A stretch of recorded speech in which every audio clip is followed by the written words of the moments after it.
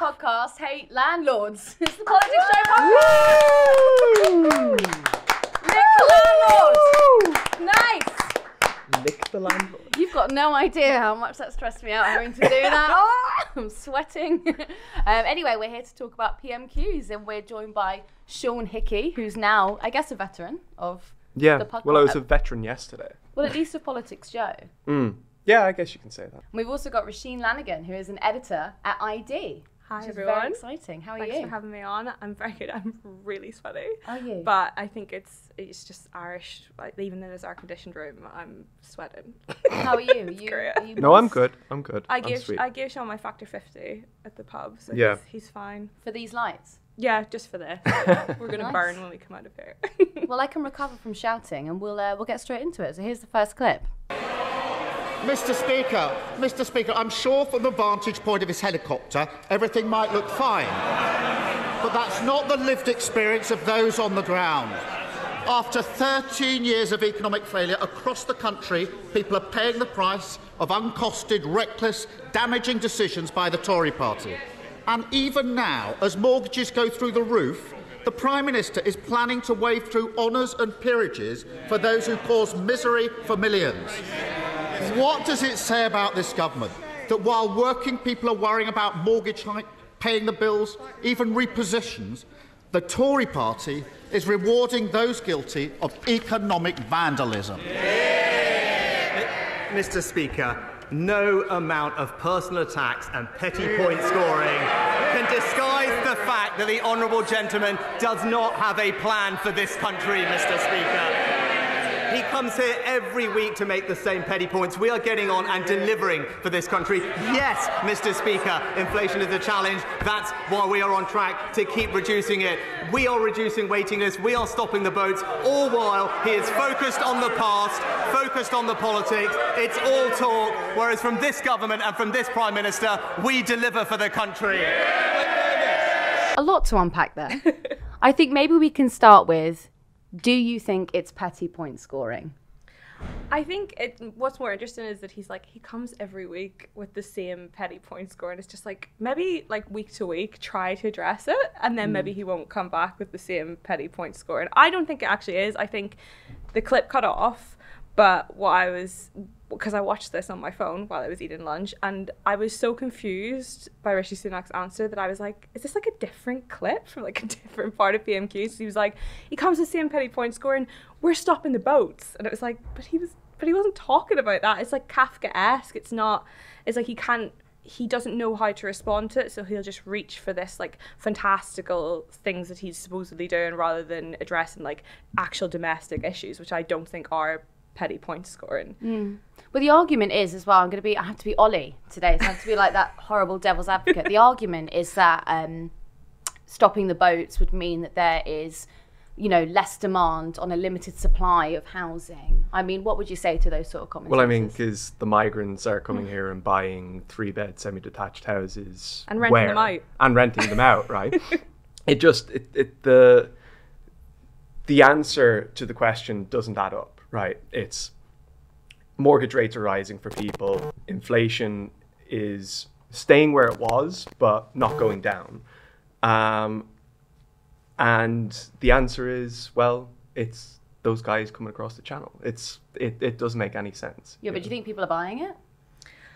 I think they're in a really dangerous position where, the Tories are in a really dangerous position where previously it was like, okay, well, they've proven they don't care about renters, they don't care about private renters, they don't care about people in, social housing, but at least they're the party of like homeowners, like they can support homeowners, and if you've, managed to buy yourself a house and you've pulled yourself up by your bootstraps, like they'll be the party for you.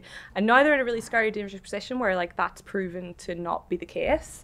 The points that they're attacking them on now are like, okay, well, what are you going to do about mortgages, which is a dangerous area for them because that's always been, like their comfort zone. It's like, we'll stop the boats and also you'll be fine if you own a house, and no, that's not the case, is it? Yeah, well, we're going after the asset class now, right? There was a clip that really pissed me off actually the other day, which was a commentator who I actually really like, but they were talking about how it's not fair that this, variable mortgage rate is affecting homeowners, and the government should step in and help them. And as a renter and as someone who writes about renting, endlessly, it's frustrating that only when the asset class becomes unstable, we start paying attention to it. Mm-hmm. Yeah, like it's even the questioning from Keir Starmer today was about homeowners, right? It wasn't about the people at the very bottom of it.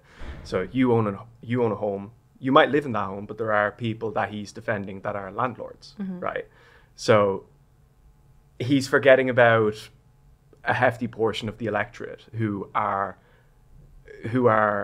the last rung of the ladder in how these rate rises are affecting the general public. Is there something about maybe like the aspiration class? Is there something like that in there where it's like we might be renting at the moment, but we kind of have these aspirations to own a home, and at the moment the situation is so bleak that there's no possibility for that at all? I think you're right, but I think it's more the weird twist in it is that it used to be very aspirational. It was like, like one day I'll stop renting, one day I'll be able to own a home, maybe I'll do like shared ownership, maybe I'll do help to buy. It's like, okay, you can do that, and now even the homeowners are being shafted. So like, what's the point? What are you aspiring to here? Like, how can you get out of like the rental rat race? Because are you just going on to the mortgage rat race? Like, I saw someone point out the other day that owning a house used to be seen as like a kind of freedom, and now it's like, well, you're just renting from the bank.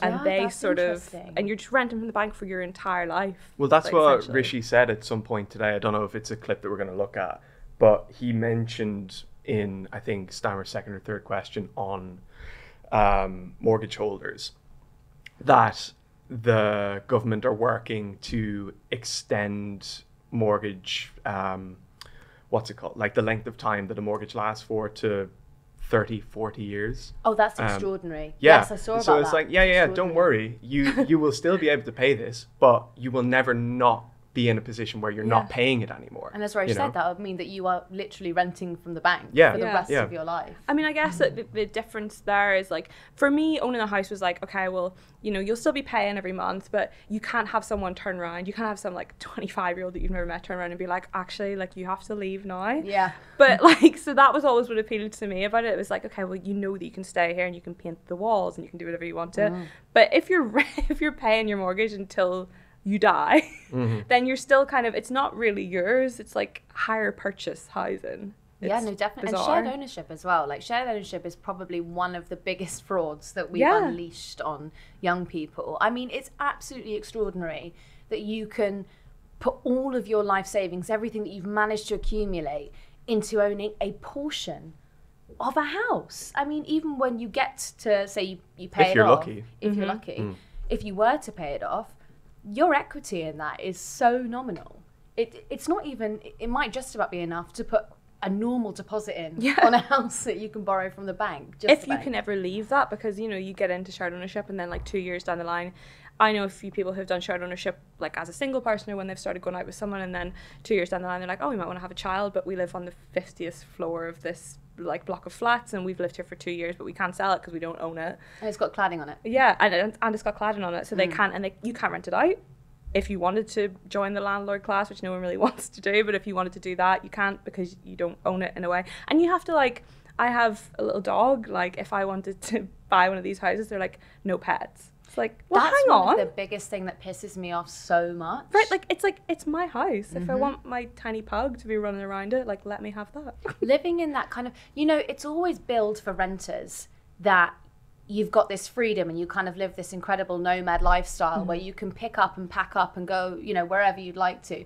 No one ever talks about the furniture that you have to accumulate because landlords don't furnish the house. I'm not saying they should have to, but you have to accumulate furniture. And you also have to live by ridiculous rules, which is like, if they decide that they don't want to have you to have parties there, you have to abide by that. If they don't want you to have a pet, you have to abide by that. If you don't like the colour on the walls, well, tough luck. And if there's rats in the building, I'm sorry, but if you put anything other than steel wool or a Brillo pad in that hole, we're charging you for it. You get charged for like trying to make it nicer, essentially.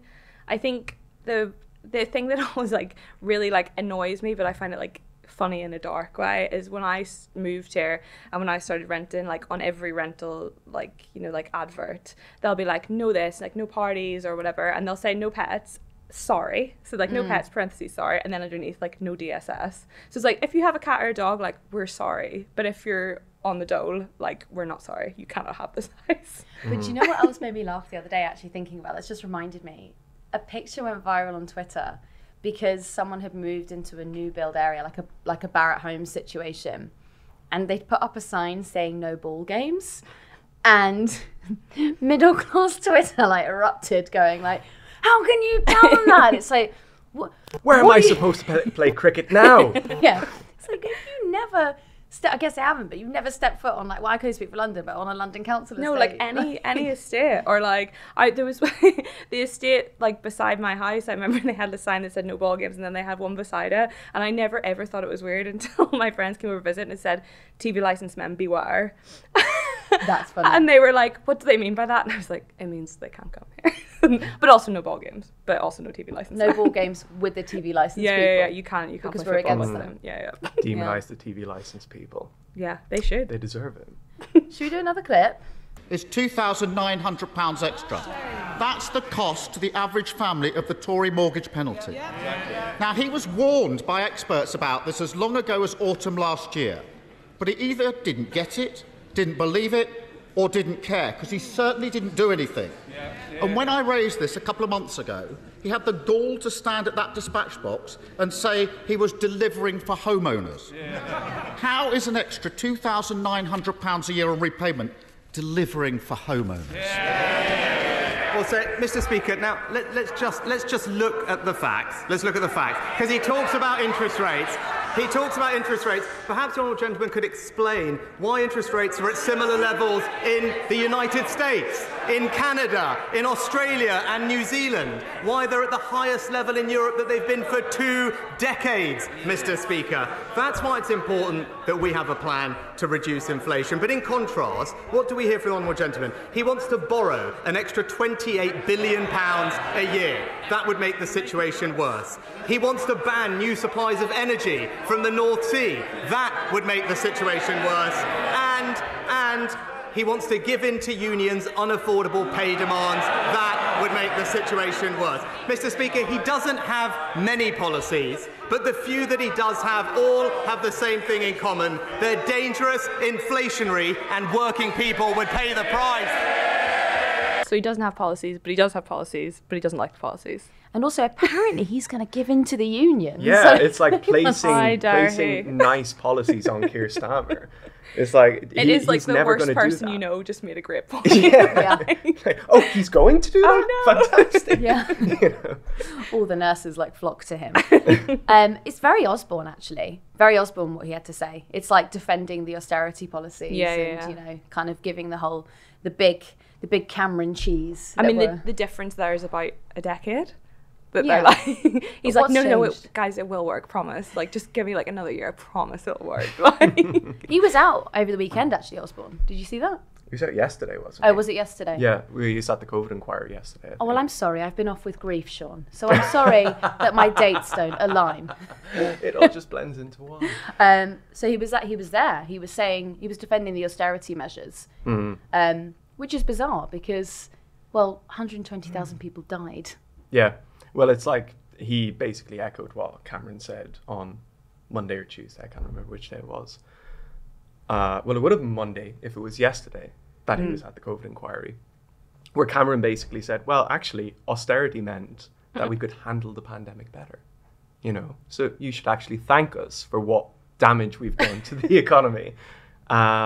Did you feel that? I mean, did he explain that, or was he just like, well, you should thank us? I Don't didn't watch ask me Osborne. anything about it. Yeah, it's like, no. That's the only line. Thank me, That's but it. don't ask me Yeah, about it. no further comment. How weird was it that he went straight into that job at the Evening Standard? I know, It's but just- like no one really talks about that anymore. Oh. And we should. Yeah, let's bring it up more. We should. We should Get talk him on the about Lebedev podcast. as well. We should get Lebedev on the podcast. He would be a great get. He would be. You in the middle, Osborne, Lebedev. I think Special. Lebedev would need to go in the middle because it's sort of like the Holy Trinity. So I actually think what Rishi did today was extremely clever.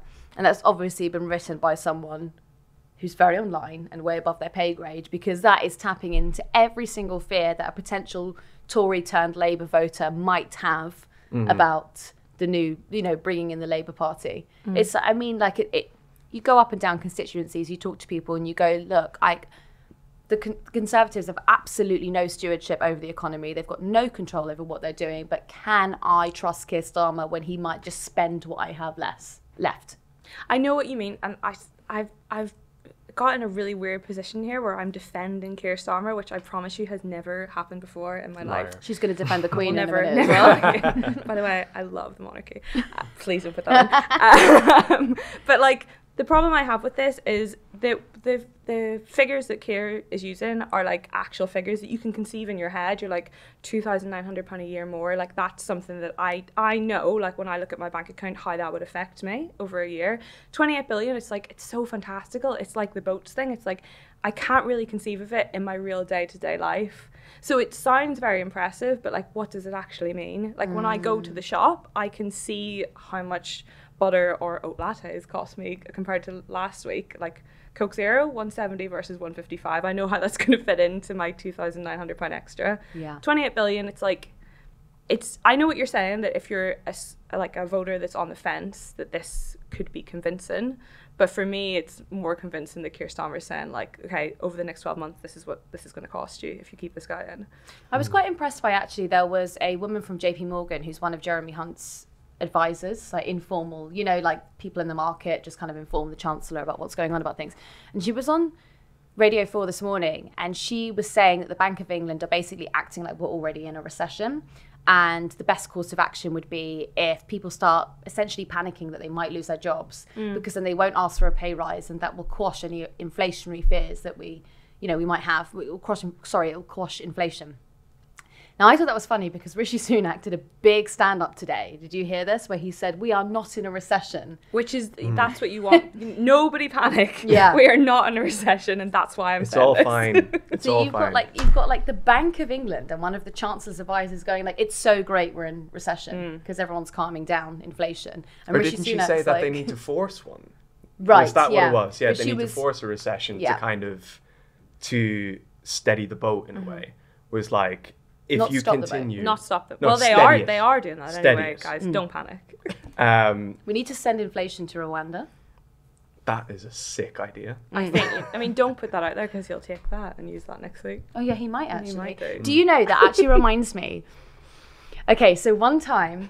Are you going to say that you influenced Tory policy? No, I did. I did. So I'm in a green room and I'm going onto a panel and I say to this backbench Tory MP, like Gary Glitter. God, now I'm laughing and I'm saying Gary Glitter. Jesus Christ. No, this is the podcast that hates nonsense. Yes. You can't laugh like I Anyway, I'm laughing at him being back inside. Anyway, so it's like on screen that he's going back in because he's like failed his bail or whatever. And I say to this Tory MP, and I was like, you know what, you could win the next election on if Death you were, penalty. Yes, one No. policy, death penalty. I don't think you for don't. nonsense. You don't want to go on the internet being like, I support. Is that what you want? No, because I said that kind of like a just sort of like off the cuff, like like this is absolutely mental and like But Gary what Glitter, this has what the now fuck? become is Ava supports the death penalty. Look, listen, I just so just- you know, It was a nudge. It was a nudge. a It nudge was- towards the death penalty. Anyway, he said it on the gentle one. panel. He said it on the panel, and the advisor was back in the green room, like rocking back and forward, like no, Thanks very much. no. So yeah, should we do another clip? On that note, Mr. Speaker, I want to thank my right honourable friend for all he has done for people in Rosendale and Darwin to help them through this cost of living crisis. But people are very concerned with what is being described as the mortgage bomb about to go off. Is now the time for him to look at reintroducing a bold Conservative idea of mortgage interest relief at source? Because if we don't help families now, all the other money that we spent to help them will have been wasted if they lose their home. Chancellor. Well, no one could have a more doughty champion in Rossendale and Darwin than my right honourable friend, and I listened to what he says carefully. But I think he will understand that those kind of schemes, which involve injecting large amounts of cash into the economy, right now will be inflationary. So much as we sympathise with the difficulties, and we'll do everything we can to help people seeing their mortgage costs go up, we won't do anything that would mean we prolonged inflation. It's quite funny, isn't it? Because wasn't it 2016 figures said that he had 4 rental properties. So a guy that's looking for mortgage support for homeowners. already has 4 mortgage support. Look after me, Rishi. Yeah. Look after me. Yeah, but it must be quite tough if you had, I don't know what his mortgage situation is, but if you've got 4 buy-to-let properties and they're all on variable interest, like that's spinning a lot of plates is Jake Berry. That's 4 too many buy-to-let properties. Yeah. That's really going to be that's going to be limiting the cash return. But it's also funny given that what Sunak was saying today about what Keir is going to be spending money on, right? So 28 billion for renewables, giving into the unions. I mean, I welcome Keir taking a policy turn to give into the unions, but in the same kind of criticizing that kind of fiscal policy to then turn around and say anybody who owns a home should have all of the benefits that the state has to offer to keep them in assets, but everyone else can fuck themselves, basically.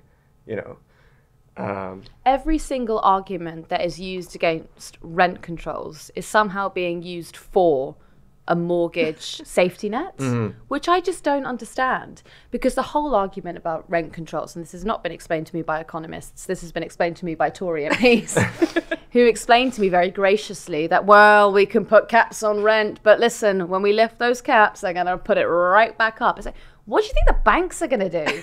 Like, the banks are going to go, oh, God, we really have to suck up some of this profit. So, you know, like at the end of that fixed term, you're going to go, right, guys, the variable interest rates back up. Yeah. Obviously. I guess that the thing with rent controls, like if you have mortgage controls, which is what he's arguing for, my worry is that it's not going to filter in to what I think would be presumed to be like rent controls by virtue of that. Like, I don't know if you guys have noticed this, but certainly with me, it's happened to me and it's happened to my friends that their landlords have come to them and been like, my mortgage has gone up, and so as a result of that, your rent is going up because you're subsidizing my mortgage. So like, it seems like the unspoken thing in this is like, if you bring in controls for mortgages, we will then not have to, you know, like our per buy to let, my 4 tenants will not have to pay more rent. But I just don't trust it. I think they could bring in mortgage controls and your rent would still go up. Like once a year, they would just turn around and be like, oh, I've just decided to put an extra £500 on it. Right? Why would they not? If they're sitting pretty on what they were on or what they were paying already, then they can say, oh, fantastic, I can pass that on to my tenant. You know, it's not going to happen. And it's never, you know, those prices never come back down again. There's no incentive to bring them back down unless you suddenly have like a new influx of supply, which if we look, you know, if we glance at the house building figures, that's not coming. I mean, just look at how much you pay for pasta at the moment, right? If you're buying pasta now for say £1.50 for a pack of spaghetti, there is no incentive for supermarkets to bring that back down when, you know, inflation goes, you know, inflation eases, which is also contradictory because inflation doesn't ease until they bring those prices back down. Well, I think it's like the only difference you would realize if inflation actually impacted all of our wages, which is the only time that inflation hasn't, like wages have stayed the same, everything else has gone up. But I think like with regards to like rent and mortgage inflation, like even like 2 or 3 years ago, this was more of an unspoken thing. Like everyone knew that they were subsidizing their landlord's mortgage, but it was, you know, you didn't actually look into it as much. Whereas now landlords, because of this mortgage bomb that's about to go off, they're so much more open about it. Like I am actually in a weird time now where I like my landlord. He's Irish, I'm Irish. Congratulations. Yeah. We have this weird parasocial relationship where he's just like, okay, I'm gonna help you. But he sort of emailed me and was like, look, my mortgage is going up, so the rent has to go up. And then I was sort of put in the position where I was like, I'm really sorry that your mortgage is going up. I was like, of course I will give you more money. Like, you know, how can I help with this? But like, it wouldn't have been information provided by like Foxtons before. They'd just been like, sorry, you have to pay more. Whereas now this whole conversation is swirling in the background, so everyone can be very open about the fact that I'm paying someone else's mortgage. I mean, I think we need to have quite a radical rethink about how we do housing. I mean, it's sort of lost on it's lost on anyone who's not a renter that housing should be a right, not a privilege, and housing, it shouldn't be viewed as a commodity, if that makes sense. But that's if you have people in the House of Commons that have openly like 4 or 5 buy-to-let properties, like of course that's going to filter down that we see it as a commodity. I don't think anyone should have 4 or 5 properties. Like, you know, no one needs that amount of housing. And when you look at like their housing targets, like on the surface level, they're not like, you kind of look at it, and if you're glancing, you're like, oh, they've not missed it by much. You know, they want to build 300,000 houses a year, and they've built 205,000 houses a year. But like, that's not much difference until you're wanting one of the 95,000 houses that are missing. You're like, God, I can't find them. But I think like it's not necessarily to have public housing stock. It doesn't necessarily mean that you need to eradicate landlords. You just need to build houses, right? Like what you're saying. And support the businesses that are building those houses. And not just in London. Like, we're, you know, kind of all in a bubble here as well, that we're like, oh, there's no houses in London. We all have to live in London. It's London prices. But like, it's not just impacting London. Like,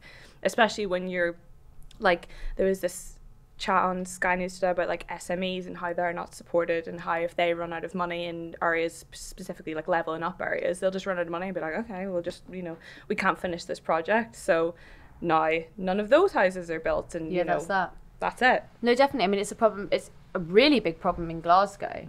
We found that. We were actually there to report another story back in August last year, and what we actually stumbled upon were these like reams and reams of students like queuing for hours to view one property.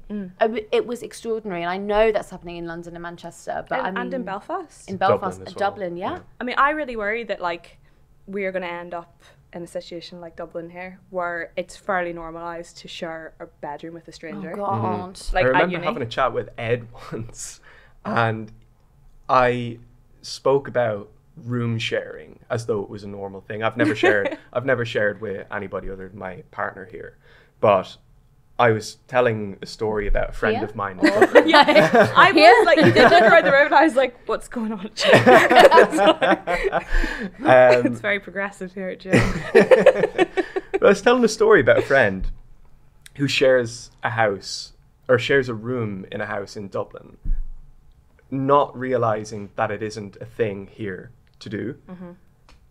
And then it left in my head going like, oh, well, I suppose you'll learn in a year's time or 2 years' time. Like, obviously, London has got far more stock than Dublin has, probably than Dublin will ever have.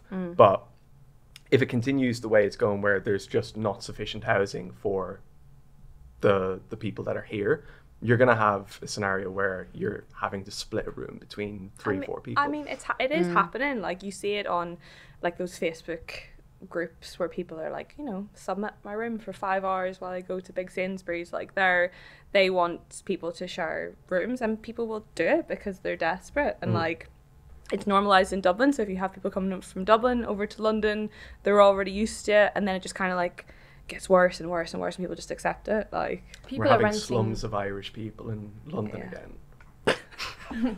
Why are you smiling? Because we've seen it all before. He wants it. Although the way that I did see this horrifying thing in like Sunday Times Travel a few weeks ago, where it was this writer that was like, I don't know if anyone's clocked this, but you can be a landlord in Ireland for really cheap. And the housing, and I was like, we do not need more English landlords in Ireland. Historically speaking, this has not turned out well for us. Have you guys not tried again. it? Like, have you tried looking I mean, it's over worth there? another go. Like, let's do it again, see what happens. It's just Oh, extraordinary. Granddaddy did that once.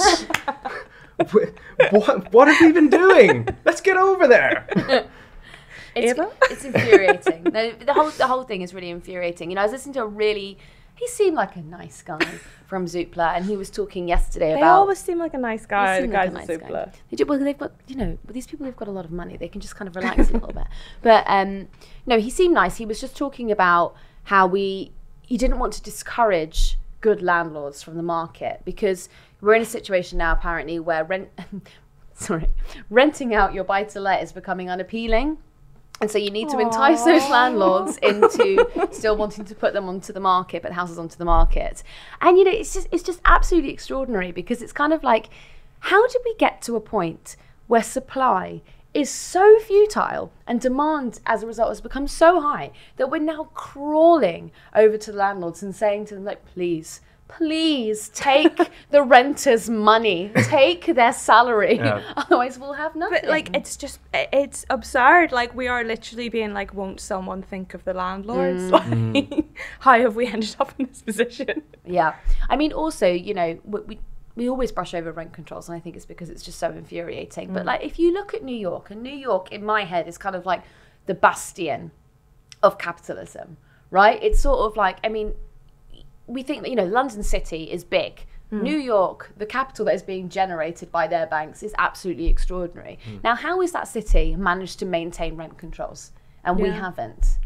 But like you're right, it is bizarre that in every other aspect New York is like you're on your own, but rent control is the one thing that they've like But I will say that rent control is like, in New York, it's still, people have learned how to abuse that system. Like when I lived in New York, we lived with this lady who like kind of like openly hated us, which was interesting. And she was like, it's $1,300 a month. And me and the guy I lived with were like, okay, well, you know, we'll try and find that. Could we have another bed? She was like, no, you can't have another bed. We were like, okay, we'll find a bed on Craigslist for free.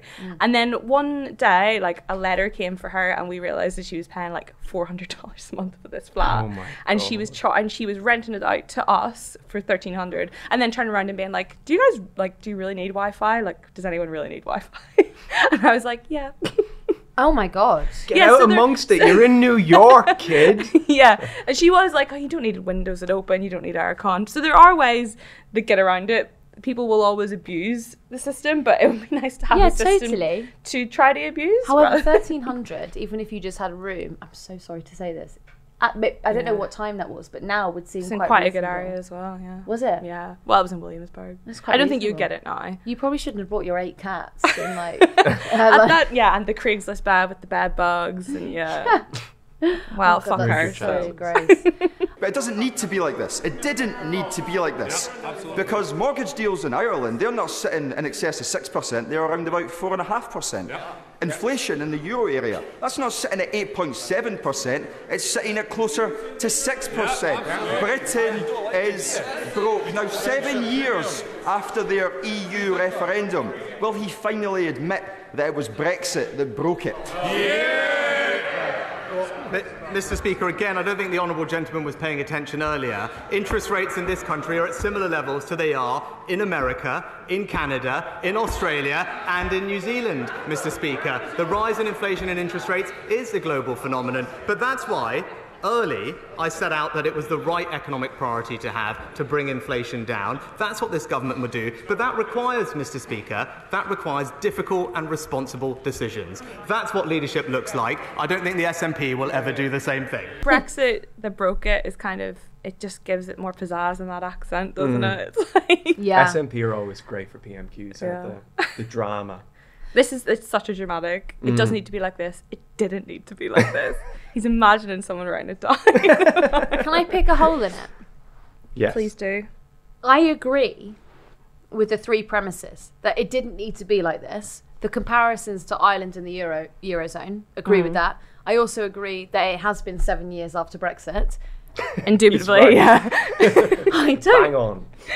I'm not confident that that was the best way to end that bit. It feels like it's too simplistic. Yeah. It should just be like, oh well, it's Brexit's fault. If we hadn't, left the European Union, then everything would be fine and there'd be enough houses and everyone could afford their mortgage. it's a bit like it's blue skies. SNP though, yeah, isn't yeah, it? yeah. Like everything has to come back to something that's their policy, their reason to want to leave the UK in the first place, which is that's fine. And I mean, like even the Ireland thing, it's like, yeah, okay, the interest rates are 4.5%, but good luck finding a house in the first place. I was going to say it's like it's big talk to be like things are better in Ireland for housing. Like if that's your bar, that's pretty bleak. I was talking to a Tory MP a couple of weeks ago, and we were talking about inflation because that's a sort of hot chat that I like to have on the parliamentary terrace.